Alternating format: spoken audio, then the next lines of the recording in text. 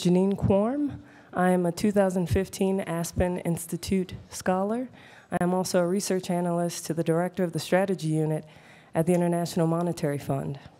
I'm delighted to introduce this next session, Special Operators and Intelligence Analysts, the 21st century's lead warriors. Huge ground invasions and indefinite occupation forces are so last decade. Today's wars, big and small, are being fought largely by the strategic deployment of limited special operators and the ground and intelligence analysts back stateside who dispatch them and drones to the world's hotspots for quick in and out operations.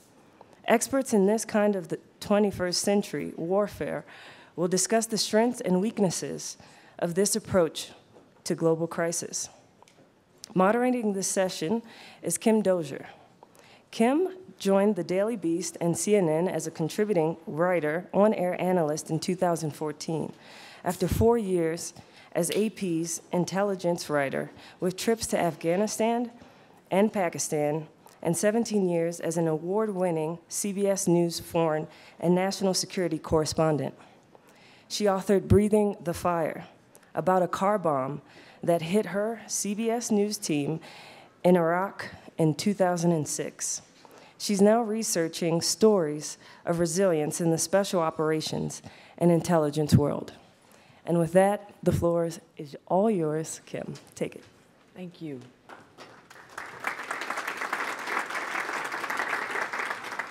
Thank you. I want to thank Clark and the Forum for having us here and sponsoring this discussion. And also want to thank Admiral Eric Olson for stepping into the breach when we asked him this morning because Assistant Secretary of Defense Michael Lumpkin was stymied by the airlines and only got as far as Denver last night, so couldn't join us today. We also have with us Dr. Mike Vickers, former Undersecretary of Defense for Intelligence, and also former head of Special Operations within the Pentagon, and Kathleen Hicks, who has held many senior roles inside the Pentagon and is now at the Center for Strategic and International Studies. So, I want to open with a question that has touched on all of your careers. You've all spent time fighting extremist militants in your different roles. With that experience, looking at the Islamic State group and Al-Qaeda, is ISIS or ISIL the threat that the national security community is making it out to be to the US public? And is Al-Qaeda on the back foot for good, or is it just prepping for the next battle? You may begin. Minds every day. ISIL, in a way, is a bigger threat because of its ability to inspire so-called lone wolf or radicalization attacks across the world. But Al-Qaeda is more sophisticated. So if an airliner blew up over the United States, it would far more likely be Al-Qaeda today than ISIL. And that remains a significant danger. Al-Qaeda has suffered a lot of losses, but it is still very much in the game, and as it has passed in its history, it can come back in various ways. I do think that the ISIL threat has been appropriately described. I don't think it's overblown. I think it's a significant threat, and as discussed in some of the previous panels, I think it was particularly with Jay Johnson, in part it's because of the fact that it's been, there's an area, territorial region that it's been able to occupy and operate from. And of course, then there's the social network piece that allows it to operate worldwide. Al-Qaeda, I think, is not permanently on its heels, but we can try to keep it there. It's to the extent that Al-Qaeda has been significantly degraded, it's because of a lot of US and worldwide attention and investment to making it so, not least of all the two gentlemen to my left and right. And I think that's what it takes going forward, whether it's ISIL, Al-Qaeda, Al-Shabaab, Al-Nusra, you name it. It takes a concerted long-term effort to counter terrorism with all the tools that we have and in coalition. Admiral Olson, with your former time heading Special Operations Command, did you expect we'd still be, as a nation, in the thick of this fight now, all these years later? Yeah, so first let me say it's great to be back in this forum. I thank Walter and Clark and others for making this possible. And I apologize for not being Mike Lumpkin, but it is good to get this band back together, and I'm very pleased to be on this stage with my two former colleagues. I'll also say that I spent most of my time in uniform avoiding Kim Dozier. But it wasn't for lack of respect for her tenacity or the quality of her work. But it's good to be with you today, Kim. Thank you. So I left military service now almost 4 years ago. ISIL wasn't on our scope. It is a new phenomenon, and so I can't talk about ISIL from my historical perspective as the commander of Special Operations Command, but I do agree with Mike and Kathleen that ISIL is a real threat. It's a real regional threat. The persecution and the violence are threatening and scary to many, and it is a real threat to us.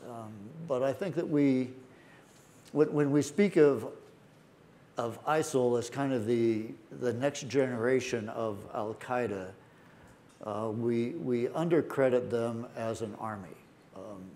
Al-Qaeda, clearly a terrorist group, but ISIL is organized and behaving like an army with real military structure, with military equipment. They seize and hold territory in a way that Al-Qaeda couldn't do. And so I think that makes it not an apples-to-apples comparison between Al-Qaeda and ISIL. And yet, there are other threats out there. The asymmetric threat posed by Russia in places like Ukraine, Iran's support of Bashar al-Assad in Syria, Hezbollah, on, North Korea's nuclear threat. Are our national security efforts skewed by the fear of ISIS and Al-Qaeda when they haven't caused nearly that much damage in this country recently as compared to some of these other actors and their effect overseas? You know, one of our collective former bosses, Leon Panetta, always liked to say we can walk and chew gum at the same time, and we have to. You know, even if we didn't think we could, we need to learn how to. I don't think we spend a disproportionate or unreasonable amount of time focused on CT, and in particular on the ISIS threat, or that is taking away from our ability to focus on longer-term challenges. Now, having said that, resources are severely limited, and that's obviously money. Sequestration makes it much harder on top of already having, you know, you're always going to have challenges with money, people, and the tool set that we have. And again, this was talked a little bit in the last panel. The tool set that the United States has is essentially a Cold War tool set that we're trying to adapt as quickly as we can to the world we face. But it's very challenging to meet all of those potential threats at once, and it's a constant prioritization of which tools in which region or situation to what end. And that leads you to sort of a selective engagement strategy that you see the United States having chosen for multiple administrations in many years. And it's usually dissatisfying to the public because it's hard to figure out sometimes why intercede there and not there, why choose to apply power and resources here but not there. So we are in a period of unprecedented instability in the international system, and we are accruing national security threats. The one that you didn't mention was the rise of China. You know, East Asia is the most is really probably the locus of future strategic and economic competition. We have three challenges to the world order right now: China in East Asia, Russia in Europe, and Sunni jihadists and lots of others in the Middle East, and you have to be able to deal with them all, as Kathleen said. And also the capabilities that you need to deter conflict with China. The long-term competition with China is fundamentally economic and technological, are not the same that you need for counterterrorism and stability in the Middle East, and vice versa. And so you have to have a portfolio of capabilities and strategies to deal with the range of threats. I certainly have never seen such a wide range of threats, from the very high end to the non-state actors in the 40 years I've been in this business. The thing is, do you have the tools you need to do the job? Do you have enough forces to do it? And are you getting a chance to do it on the ground? For instance, what's being done in Ukraine to fight Russian influence there? I hear Pentagon officials talking about Russian interference, but I'm not hearing what U.S. Special Operations is doing about it. General Votel speaks quite openly, the head of Special Operations Command now, about Russia's asymmetric warfare there. That they've put their troops inside Ukraine to direct rebel forces against the Ukrainian government. What is the U.S. doing, or can it do in return? So General Votel will be here on Friday, and I think that'd be a good question for him. Got it. And as you pointed out, at least I am in the private sector, but the first word in private sector is private. And so I'm not going to go someplace I shouldn't go. But I will say that obviously it was a classic special operation in annexing Crimea. And they had gone to school on special operations sort of concepts in executing that. But what specifically special operations forces might be doing is something that I won't talk about. I'll jump in. Okay. It was no surprise that the Russians are really good at unconventional warfare. We have long known that that's something that they have continued to invest in and be good at. We've certainly seen them operate in Chechnya and elsewhere. The surprise, of course, is that they chose politically, if you will, that Putin made a leadership decision to do this invasion of Crimea. Definitely not something I would have foreseen. So what is and can and should the U.S. be doing about it? I think first and foremost, the U.S. is rightly focused on NATO.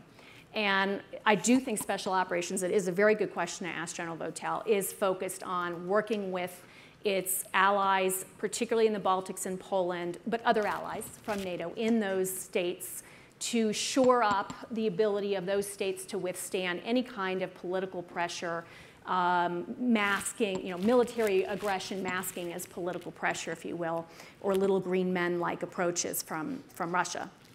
Ukraine is obviously much harder. Back to the question I think that was asked about Moldova before. Moldova, Georgia, Ukraine, these are not NATO territories. These are not covered by Article 5, and it's much trickier. The U.S.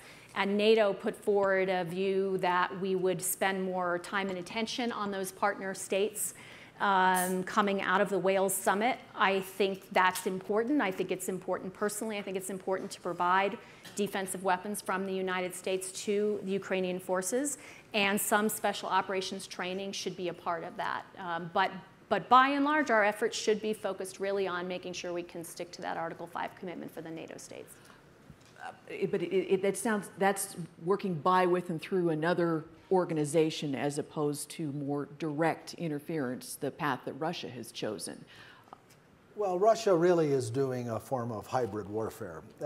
They do work through proxies where they can, and then where those proxies are on the verge of losing, then they'll intervene with conventional forces, as they have done in Ukraine, for a brief period of time to restore the balance in their favor, and then shift back to proxy war. But this form of proxy war is not just in Ukraine and the territories, the non-NATO territories around the former Soviet Union, but also that's in the Middle East as well.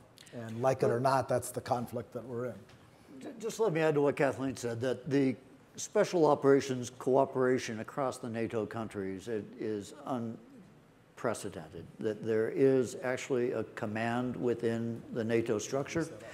There is a special operations headquarters. There are people from across the NATO countries going to work every day. There is training, classroom and field training that takes place every day, and exercises that take place with a special operations flavor across NATO countries. So I do want to make sure that there's a recognition of the level of cooperation across the special operations. So could you be saying that while we don't see U.S. boots on the ground in terms of special forces teams training the locals, there might be European special forces teams doing the same things, helping bolster their efforts to fight back the Russian-backed troops?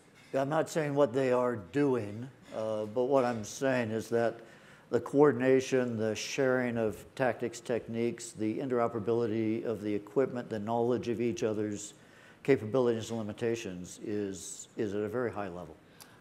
But as you said, Kim, part of the challenge is both in working with partners such as the Ukrainians, and I spent a lot of time there my last year in government, but is building robust institutions that can protect themselves from a counterintelligence perspective against the Russians, winning the battle of influence. I mean, one thing Putin has done here, he may have won in the short term, he has turned the Ukrainians into nationalists in a way no Ukrainian politician could have done. And so the longer term, that's really the big fight. So to shift to the fight against the Islamic State group in Iraq and Syria, the U.S. has a choice. At this point, it's chosen to fight through a large coalition, largely hands-off. Might there be a time coming when the U.S. has to step it up as Russia did and choose hybrid warfare? The kind that we saw in Afghanistan. You would have special forces with an Afghan team. The Afghan team would be allowed to do the fight until they started losing, and then the U.S. would step in.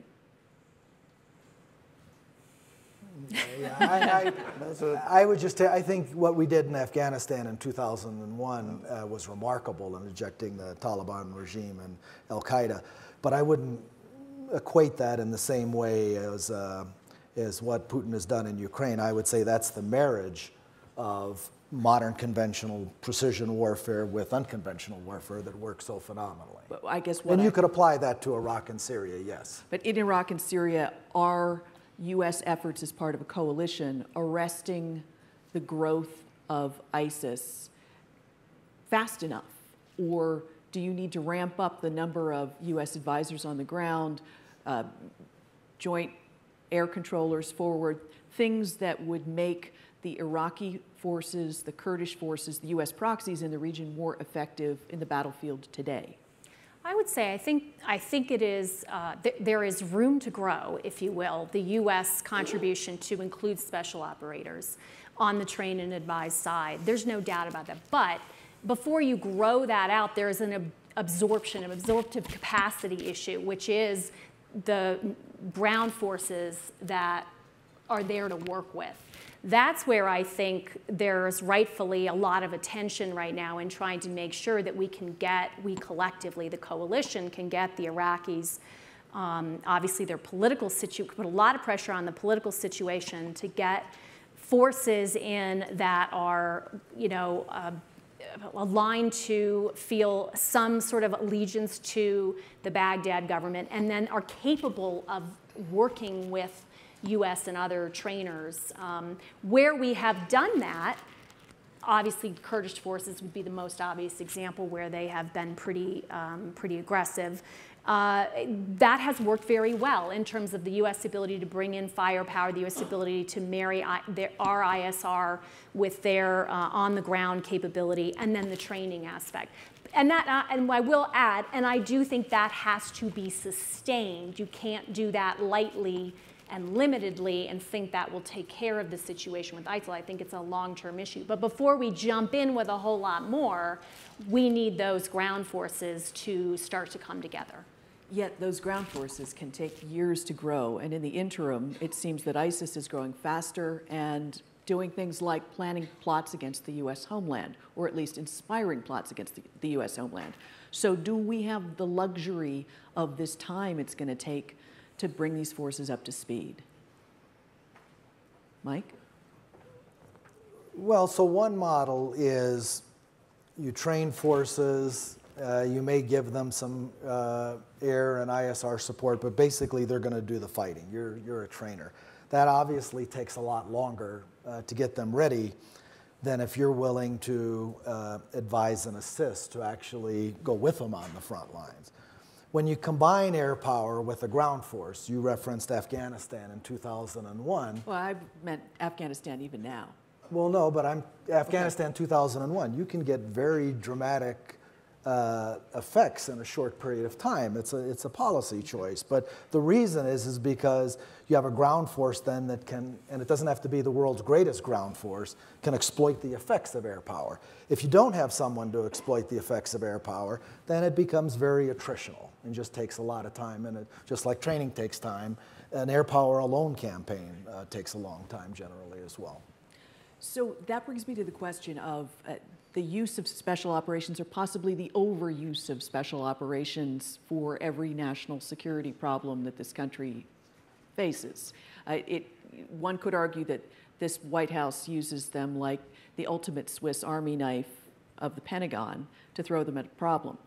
Do you have the numbers you need to meet the mission set you face? I know you're a few years out, Admiral Olson, but I know it's something you still watch, and you've been watching it closely because you've needed them to either go out and protect your intelligence forces as they're collecting things, or to engage. So Eric and I, in our tenure, I mean, since 9/11, we have doubled the size of our special operations forces. We have tripled the budget, and at the highest op tempo, it's down a little bit right now. We have quadrupled the operational tempo, the use of these forces since 9/11. That's dramatic growth, and they're plenty big. It's a question of but they're also in great demand and what you do with them. But. The manpower under the command of the Commander of Special Operations constitutes about 2.5%, maybe 3% of the overall uniformed manpower. The definition of a special operation is an operation conducted by forces for which other forces are not organized, trained, and equipped to conduct. So it's really a negative definition. It makes them utility infielders with guns. And so the question is not should special operations forces be bigger, because growth management, frankly, has been a challenge. Right. It's whether or not other forces should be organized, trained, and equipped to do some of the things that have fallen on special operations over the last few years, because special operations were sort of already there and agile and responsive, but there's no reason that other forces couldn't do much of what special operations forces have been caused to do. So just to make clear that point on growth management, the issue is maintaining the high level of quality that's in the Special Operations Forces. That's been a challenge as we've expanded them so much. So doing a vast expansion of them only makes that challenge that much greater, which is why it's time to look at it's been a long time to look at the regular forces to see how that mission and task mix is going between them and what training needs to be done in the regular forces. But if you look also, our intelligence community has grown by a similar amount. In 2006, at the height of the old Iraq War, we had 6 of these unmanned aerial vehicle combat air patrols, Predator, or people call them drones. We have 60-some today. We've increased that by a factor of 10.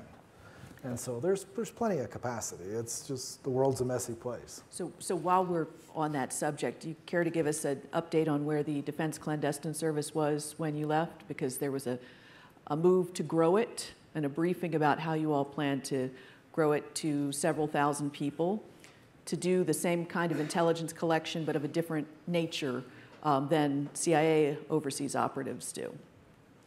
Because there were reports that planned growth had been curtailed. Yeah, no, it's growing. It's an important initiative in terms of human intelligence is particularly important in this world against the range of challenges that you described. And the Department of Defense and our military have something to contribute to the overall national effort. It's a partner in that effort. It's a complement. I would add it's a junior partner. It's not rivaling the size of the CIA, but it's important, and we've had strong support from the CIA and the DNI in this effort, and it's about all I'm going to say about it. And it's still growing? It's doing good stuff. Yeah, it's still growing. Okay. You could give us a ballpark figure. I won't. Okay. But that brings us to another subject, some of the tools by which Special Operations carries out its trade. Yes, sometimes guns, but sometimes remotely piloted vehicles, drones. The targeting end and the raiding end of Special Operations gets most of the headlines. It also gives a policymaker in the White House a black and white resolution to a problem. There's a name that was on a list that said they were a bad person, then that name is crossed off the list.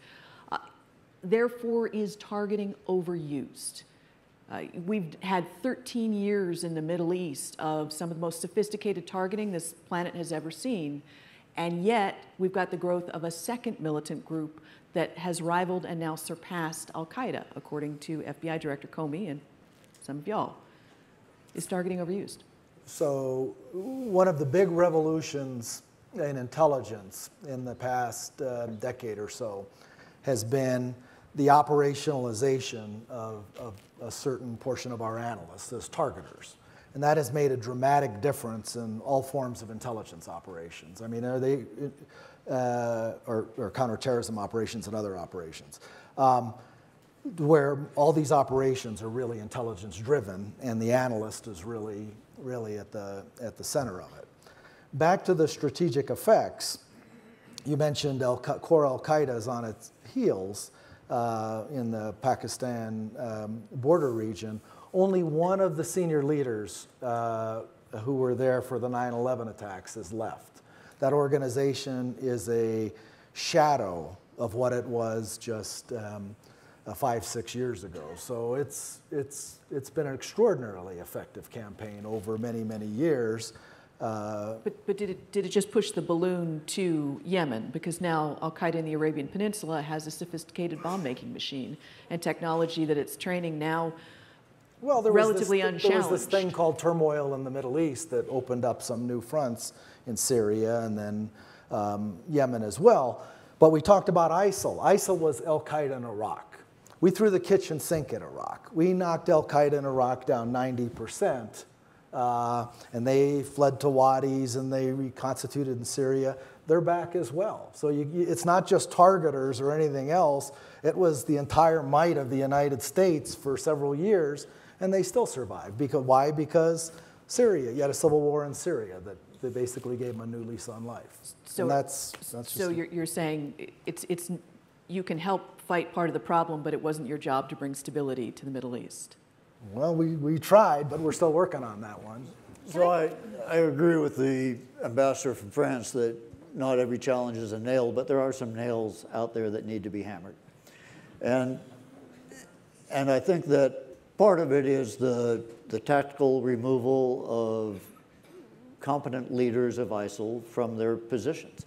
But part of it is also the psychological effect of sort of reminding everyone that ISIL is not invulnerable, that they do have weaknesses that can be exploited by capable opposition forces, and I think it damages their recruiting efforts, it damages their own shtick, to be able to reach in and with precision take out key leaders from within ISIL.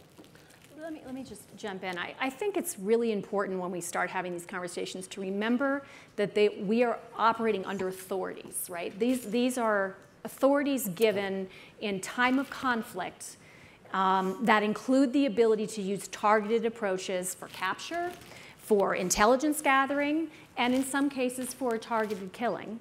So I just want to start there because I do think the drone debate has become unhelpful, to say the least. So does it have strategic effect in that sense? Absolutely. And we have, as policymakers, we have to be mindful of that reality. But if you look, obviously, at the progression of warfare over time, we don't raise villages. We by and large, don't strategically bomb anymore. And the fact that we have a tool set now that allows us to really reduce the number of civilian casualties, and we have really reduced the number of civilian casualties involved in a conflict. That, I think, is the story that's important to tell. Now, are there civilian casualties that occur? Yes. Are there questions about the transparency of the US process for targeting? Yes. And I think we need to address both of those. But I think it has been a good tool in the toolkit, used well, and something we should continue to look at. And then back to Eric's earlier point, ISIL is different from al-Qaeda in that it is an army. So in that sense, it's kind of like the Taliban, and it's holding territory. You need a different strategy to attack that than you do al-Qaeda. There's common elements against the leadership, but you got to defeat an army with an army. And yet, isn't every drone strike a potential recruiting tool, recruiting bonanza for the opposition? Well, there's that theory out there, but there's one, I mean, we have an obligation to protect the United States of America, but it's funny, we've done a lot of surveys in Pakistan. The closer you are to the strike, if you're local, the more in favor of it you generally are. Why? Because the guys getting struck are the guys oppressing you. The more removed you are from the fight, the more you complain about your sovereignty being violated and lots of other things. But it's been a very, very effective tool. We have the support of foreign governments. We couldn't do it without the support of governments. Kathleen talked about authorities. Those authorities rest in important cases on the consent of the host nation. So I just don't buy that argument. I mean, yes, is it a tough business? It is a tough business, but it's a very effective one. Drones are an option. And when you compare the option of using a drone against the option of firing an artillery round or dropping a bomb or putting a force on the ground, it's not that bad an option. For one thing, it can linger. It provides the ability to be patient in the decision to strike. It can be recalled without any effect at all if that becomes the decision. So a drone is actually a far more disciplined way of conducting precision strikes than some others might be. You can't call back an artillery round. And Kim, I just want to say, I think that what this issue also gets to very fundamentally is information campaigns, which we're not great at. What would you say by an information campaign? So when a strike occurs, you're pointing to the fact that it's a recruiting tool. Now, it's a recruiting tool whether something actually happened or not, right? Because sometimes there's been an attack, and sometimes there's something else that's happened. For instance, we used to have in Afghanistan, of course, Taliban attacks that would then be described as US drone strikes. So something happens, and then information is exploited on the other side to create recruiting. And obviously, if we jump ahead now to ISIS, they have an incredible recruiting capability in a very low-tech way. I mean, Twitter is extremely simple. My children tweet. They are the sort of the... They're not talking to ISIS. They're not talking to ISIS, yes, no. They follow Taylor Swift. I think we're safe. But we in the United States, we really haven't, this is back to the tool set issue. This is not a challenge. CVE is not a challenge that is best met first and fundamentally by a government organization in the light of day trying to tweet out US government positions. It has to be more organic than that, and there's a big intelligence support piece to that, and it has to be regional. In this case for ISIS, it has to come from within the region. And the best recruiting tool for these groups is success. Successful attack on the United States, successful conquest of territory. If you look at why people are flocking to ISIL, it's because they think they've established this caliphate and they're successful, and that's what you got to defeat. That brings me to the transparency piece, which we, full disclosure, we discussed beforehand. We don't really, turns out, agree on this one. So I believe that when Special Operations Forces are used so frequently, and the operations often become exposed in social media, the raid that got Al-Qaeda's Fragile Libby, Abu Anas al-Libby, and the raid that got the Benghazi ringleader, also in Libya. That all broke in social media. So should there be a disclosure plan for every special operation? So that if it does become exposed, you can take part in that information campaign instead of what I often encounter is a spokesman or an official saying, I got to check to see how much we can declassify, or I got to check to see what I can tell you on that. Well, that's because, I mean, we live in a fairly open world. As you mentioned, the two raids that instantly made the media, and there are plans to be able to adapt rather rapidly to that. But there's also things we want to keep secret because we want to do these raids again. And so we don't want to tell exactly how we did it or who the forces were and put them and their families at risk or anything else. I mean, so you got to draw a line. But that's the difference between saying this unit carried out this raid by helicopters, et cetera, versus saying we acted. Some of the news releases we're seeing from actions out of Syria right now, for instance. The Pentagon announced that there was a drone strike the other day, or a strike the other day, that took out the leader of the Khorasan group. Kind of takes the wind out of the sails for all the reporters who would like to get an exclusive. There it is. It's a little press release. Yeah, his name was Muhsin al-Fadli. Why not have a plan like that for every operation? Well, I think they do. I mean, I don't know. I agree with Mike. I mean, I think that it's not a forward-leaning plan. It's a response to query plan, but there's no.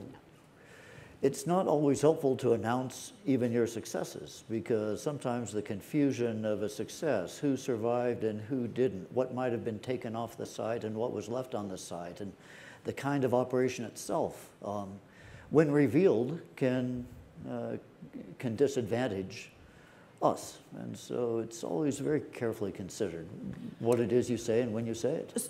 So how about instead things that might be useful in terms of the information war by sharing things that you know with the press? I mean, this administration has had hot periods and cold periods in terms of when it will bring groups of reporters in to give us briefings on what they're seeing. But why not release the satellite images that show, or the drone images that show, the movement of Russian forces into Ukraine? Or why not release that study you were talking about, saying that most Pakistanis near a strike support the strike? Well, it was public. I mean, it was done by NGOs and others. I thought you were quoting a DOD one. No. I mean, there's a lot of information out there. And then we did share satellite information with Russian forces in Ukraine with our European allies to make the case to them. I mean, those are tools of foreign policy. We've done that throughout our history. You know, Cuban Missile Crisis, Grenada, I can think of a lot of where we've taken imagery. But we don't want to give our really high-end capabilities that will show an adversary exactly what we can do in certain cases. So you have to think about what you're going to release and how. But I don't see it happen very often, and it's a tool that the Pentagon has employed in the past, such as when Georgia was invaded and the press was being told one thing by the Russian side. We had intelligence agencies show us, well, here are the satellite images that we're seeing, and then we could go to commercial satellite image groups and get independent verification. So that gave me as a reporter a way to see what you all were seeing rather than just having to take it on faith. Yeah. I think we did that with Ukraine. I mean, I think we showed forces coming across the border and et cetera. Why not more with ISIS? I'll take the easy out. I mean, the Special Operations Command referred all queries to the Pentagon, and it wasn't up to us to decide the policy on revealing operational information, and so we stayed out of that. So maybe the White House went hot and cold, but Special Operations Command stayed pretty cold. Right. So just a couple more questions before I open it up to the audience. The New York Times had an article out recently about Navy SEALs and the Joint Special Operations Command, JSOC, and one of the officials quoted in the article, anonymously as I recall, said that JSOC investigates JSOC. There was an accusation that Special Operations doesn't hold itself to the same accountability standards as the rest of the forces. And I can only speak from my own frustration that I would sometimes I found out, for instance, that in an alleged strike on an alleged drone strike that hit, allegedly, a wedding party in Yemen, I found out that General Votel had ordered an investigation into that. He'd ordered 2 investigations into that. As a reporter, trying to report to the American public, that showed me that JSOC was trying to investigate itself and be responsible. Why not publish more of this? So number one, in that particular case, the investigation was actually done by CENTCOM. So I think it kind of disproves this thesis that, you know, our special operations forces are grading their own homework. Yeah, I mean, I don't give much credibility to an anonymous source. And many of the other sources in that article have not served any time lately. I can say that most of the time, almost all the time, Special Operations Forces are a supporting force for some bigger operation. Certainly where there are other forces on the ground, Special Operations is almost always in support, always operating with the approval of an ambassador under the command of a geographic combatant commander. They employ other forces in almost every special operation. Runways have to be provided, airspace has to be cleared, logistics support has to be provided, medical support, intelligence analysts. This is not a cult or a secret society or a sect that operates independently. It operates with much transparency, full transparency within the military. Not to me. No, not to you, but intentionally not to you. But it operates with, I told you, avoided you for all those years. It operates with full transparency within the chain of command and within the structure that's provided to do that. And I will say that, you know, as a matter of policy, a chain of command cannot investigate within its own chain. It takes an outsider to do an investigation. And so it may be within the Special Operations community, we may appoint an Air Force component leader to investigate something that happens in the Navy component. But to think that that's sort of some secret cover-up kind of thing there's never, to my knowledge, been any sort of revelation of some kind of cover-up that took place within a Special Operations investigation. So what is their track record? Track record Of investigations within the force? You had... Yeah, I mean, there are multiple investigations. I'm speaking now historically. I don't know the case now, but when I was there were multiple investigations underway every day, looking into things that just didn't seem right to commanders or other leaders, or in response to allegations that had been made in some way against the force. They're all adjudicated, and there are many actions that are taking place. As you don't know about the investigations, you also don't know about the disciplinary actions that are taking place, sometimes to protect embarrassment of an individual or some other aspect of force capability. And I think my own sense it's all been quite well disciplined. But I don't see secrecy as necessary to protect the embarrassment of an individual who might have committed a crime or done something wrong under the military code of justice. Well, those things become a matter of record. But not openly available record. A matter of military record. Yeah. If it's military justice, it is. Okay. Okay. So last question, Iran. If the deal goes through and Iran is allowed to ramp up its energy-only nuclear enterprise, will the U.S. intelligence community know if they cheat? I have high confidence in the ability of the U.S. intelligence community to monitor lots of things in Iran, particularly compliance. There's always challenges with verification, but that's the structure, what's inherent in the structure of the deal. But we know a lot about Iran. One of the generals from Special Operations who's serving on the ground in Iraq right now at a conference recently in Tampa said that the head of the Quds force inside Iraq right now honestly believes that the U.S. is supporting ISIS. And they learned this through intercepted communications, et cetera. Can this deal with Iran in any way foster some sort of understanding between U.S. forces and the Iranian forces both inside Iraq, such that those kind of misunderstandings go away? I think you can look with some hope to the fact that we have been able to sit down through negotiation with the Iranians in not just U.S., obviously, but also with our European partners and others. You can look with some hope to improvements in understanding, but I think that's an extremely long road. The conspiracy theories in the Middle East run every which way. If you were to have had that same conversation with somebody in the UAE, they'd probably tell you they think the U.S. and Iran have struck a deal together to divide up the Middle East. I mean, the reality is we're in for a very long period of instability in the Middle East with cross currents running every which way, and the U.S. will have to be able to talk to the parties in the region and reassure them as best they can about U.S. interests. Look, there's a lot of conflict points between the United States and Iran that haven't changed by this deal. They're supporting Bashar al-Assad. We want his removal and transition of power in Syria. They're supporting the Houthis in Yemen. We're supporting the Hadi government in exile.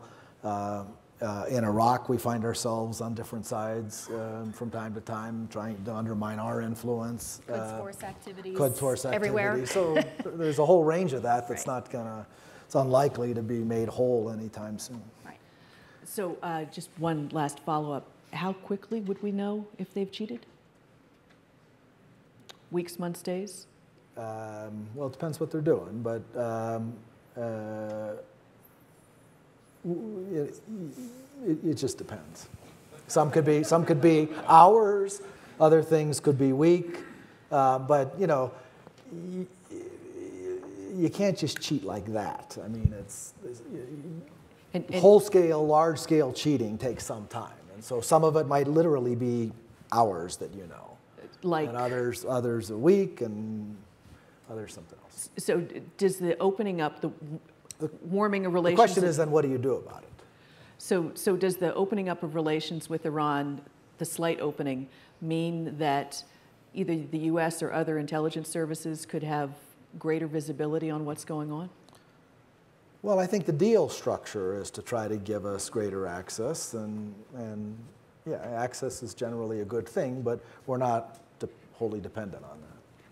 To be continued. So with that, I'd like to open it up to the audience, and please wait for the microphone. Over there. Yes, Guy Swan from the Association of the U.S. Army. I have a question about sequestration.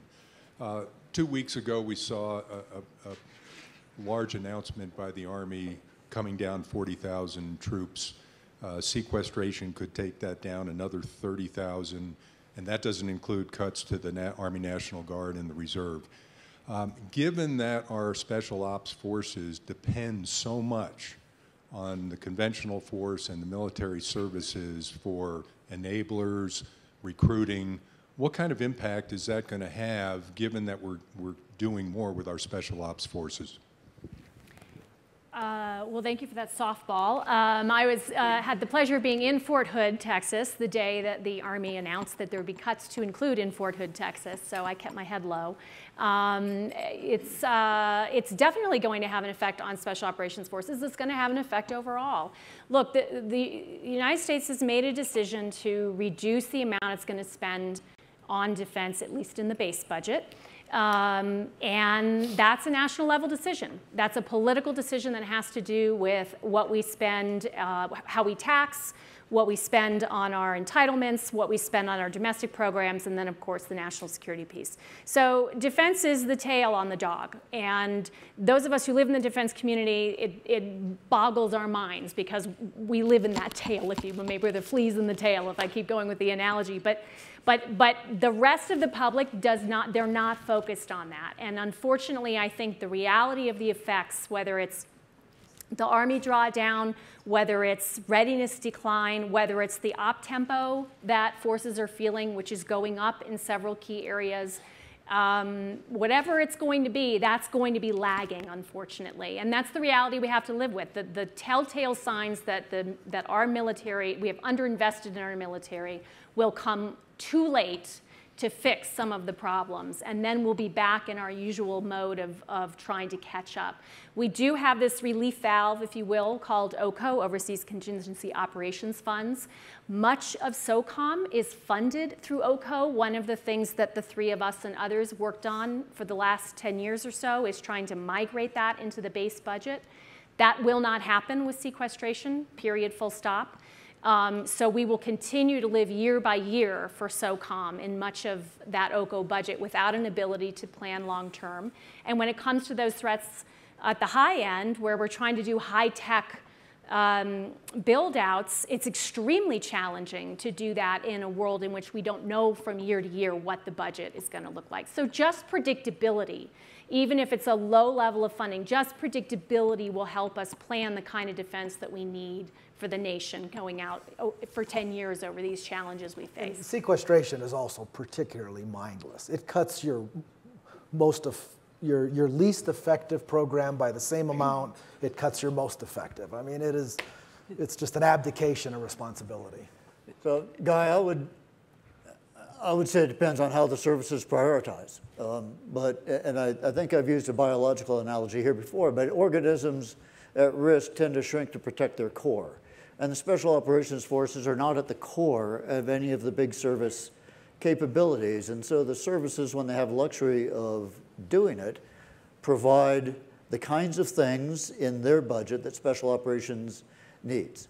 But most of the growth within the Special Operations community over the last decade has not been in the core fighting forces of the Special Operations community. It's been logisticians, it's been intelligence analysts, it's been tactical air controllers, it's been these things that in a perfect world would be provided by the big services, but given the strain across the services for the similar capabilities, Special Operations had to grow them themselves. So I think what sequestration will do is put more pressure on each of the services to find room within their reduced budget to invest in the kinds of things that Special Operations depends on.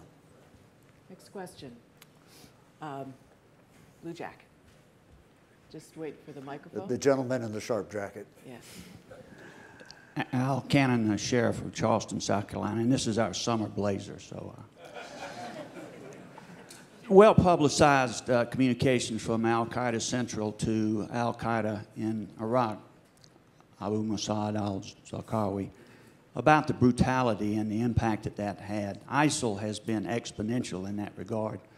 What's your assessment of what I would term as sort of an impotent sort of international response to this? Has there been anything in your mind concrete directed towards ISIL to emphasize or de-incentivize that kind of brutality? Well, we're certainly trying to de-incentivize it by killing as many of them as we can. You know, ISIL has got war against everybody. So the message that you're referring to really was Al-Qaeda's strategic guidance to its subsidiary in Iraq at the time. Leave the Shiites alone. You know, we'll deal with them in a future day, intra-Islam fights. Right now, we're focused on the West, and he didn't pay attention to that. ISIL makes war on anybody, and you know, it's been successful to some extent. It's also its brutality. Its brutality backfired on Zarqawi. That's what led to the Anbar awakening. And at some point, it's going to backfire on ISIL as well in the Sunni lands. I mean, the Sunni areas of Iraq, you know, if you tried to look at it in straight military terms and say, how do 2,000 guys in vehicles defeat an army of 50,000 that we had spent $25 billion training, it isn't because of strict military balance analysis. It's because of the politics, their loyalty to the state, their frustration with the central state, et cetera. And that will turn on ISIL at some point as well. Jennifer.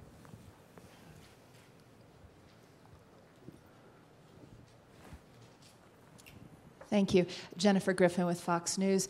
I have a question for Admiral Olson. Do you see a time when women can serve in Special Operations Forces, Delta Force, Rangers, Navy SEALs? And if you were still SOCOM commander, do you think you'd be asking for an exemption later this year? And for the panel as a whole, do you think the U.S. created ISIS by invading Iraq in 2003?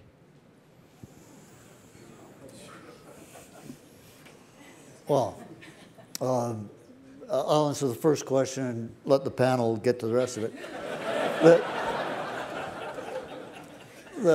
There have been female operators in the Special Operations community for a long time. They've gone as far forward, they've stayed as long, they've lived under the same conditions as the men. They've served in our military information support roles, they've served in our civil affairs roles, they've performed with great distinction, sometimes quite heroically.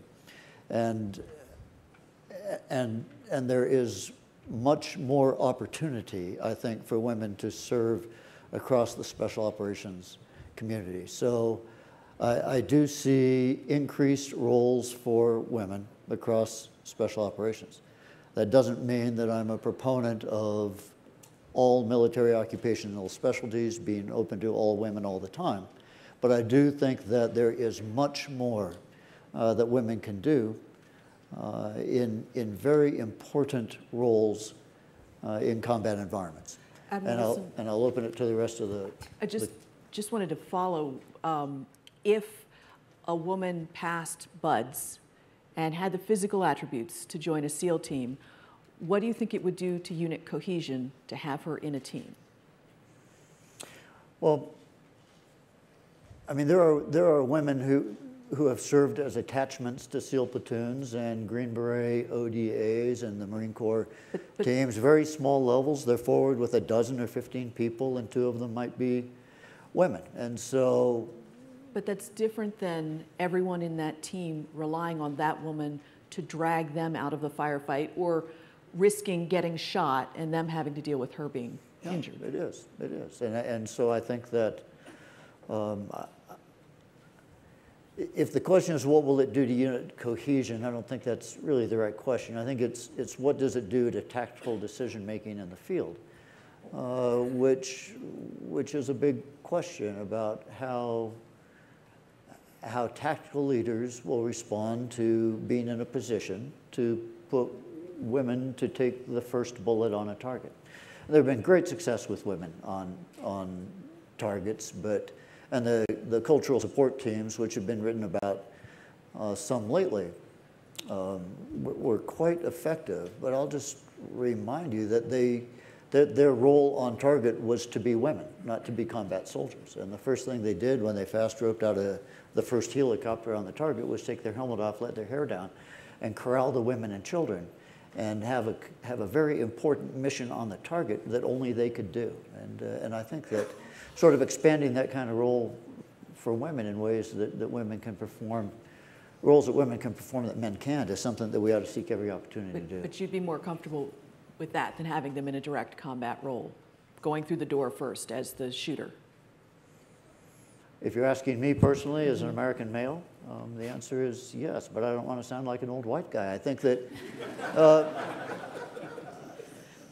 I think that we're only having part of the discussion on women in combat, and this wasn't supposed to be about that. But since you asked, I think that we need to ask ourselves as a society if we're willing to put women in frontline combat units to take the first bullet on target, are we willing to cause every 18-year-old girl to sign up for selective service? Are we willing to cause women to serve in infantry units against their will, as we do men? About 30% of infantry units are men who didn't volunteer to be in frontline combat. And if we're willing to order women into combat, not just let them volunteer for it, then that's an entirely different discussion. If we're going to have equal opportunity, we also have to have equal obligation to serve in those very dangerous roles. And if we are as a society willing to stop saying women and children first and instead say every man for himself on a sinking ship, then that's the kind of discussion we ought to be having, because it does affect how we think about women in very dangerous roles. So that's kind of my sense of it at this point. Yeah. And I'm not in a position to do anything about it, but I know the decisions will be made here in January of 2016 regarding what roles women will have. And that last question to send us home, did the invasion of Iraq help create ISIS or create ISIS? Well, so create, technically, no. Al-Qaeda in Iraq was formed before the invasion in 2002, as Abu Musab al-Zarqawi left Afghanistan after the U.S. invasion of Afghanistan and made his way into Iraq. Did it intensify the growth of Al-Qaeda in Iraq, ISIL's predecessor organization, after 2003? You bet it did, as it expanded the Sunni insurgency. And then if you move forward to the rise of ISIL after Al-Qaeda in Iraq was largely defeated, it's really a creation of the Syrian civil war and the sanctuary. A lot of them operated from there during the Iraq War. Al-Qaeda in Iraq is not just Al-Qaeda jihadists, it's former Iraq military officers, Sunni military officers and others. And then, created by, or at least allowed to expand by Iraqi government actions and how they manage their state. Completely agree. So on that note, thank you very much, and conversation to be continued.